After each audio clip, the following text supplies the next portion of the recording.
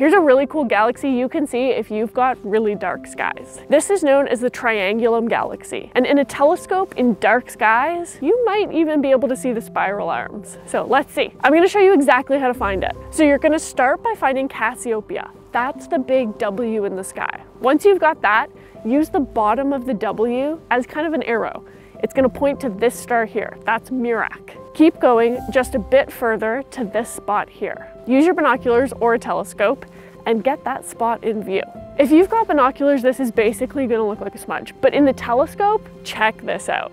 I can just start to make out those spiral arms. It looks awesome. I pointed a smart telescope at it. Oh, it looks so cool. I found this target using this book, 50 Things to See with a Telescope for Kids. I'm not ashamed to use a kid's book, and neither should you be. This is Learn to Stargaze. Follow along for more stargazing tips.